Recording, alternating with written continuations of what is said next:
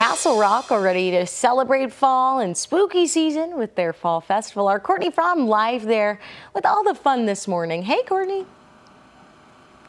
Good morning to you, Nicole. I was saying I'm just a girl in a pumpkin patch, but it's really cool. So we're out here this fall festival here at Festival Park in downtown Castle Rock, a really pretty part of Castle Rock that's really developed over the last several years. Just from being from Lone Tree personally, I remember when Castle Rock used to be nothing. But what they're doing today, there's got a lot of activities. One I want to talk about first is the pumpkins. You're going to pick these pumpkins. They're grown right here in Colorado. You can decorate them. You can carve them. It'll be a great thing to do with your kids.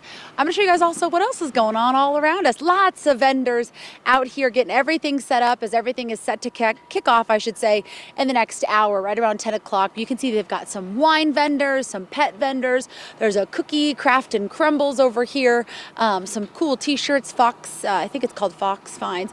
And then we've got a sweet sip, and then there's another, I went over that candle shop. I was in there for 10 minutes sniffing candles. But lots of really cool things going on here at the Fall Festival. And finally, like we've been talking about all morning, those temperatures have dropped and things feel like fall. And they're trying to kick things off with a little bit more of some spooky action. So there is going to be a really cool animal Halloween themed booth in a sense that you and your kids can check out. So it'll be like spiders, I imagine, other kind of interesting crawly little critters just like that. But again, today from 10 a.m. to 3 p.m. If you're coming out here though, keep in mind that Perry Street here on the east side of the park, it's going to be kind of full of food trucks and vendor drop-off areas. So you're going to need to park somewhere else or park a couple blocks away, stop at a shop on the way in here, and then come walk around the park. But really cool, a lot of locally owned stuff. We've been hearing stories from these vendors all morning long. And on top of that, JD, we're going to do it again, the fall foliage.